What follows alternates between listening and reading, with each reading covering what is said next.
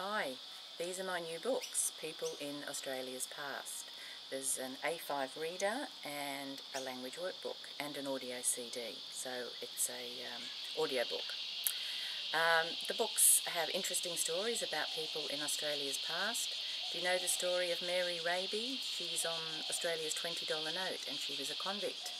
The man on the other side of the $20 note, do you know his story? The lady on the $100 note, or the Aboriginal man on the $50 note, all really interesting stories. If you don't know the stories, you could find these books very interesting. The A4 book has language activities as well, like crosswords and so on.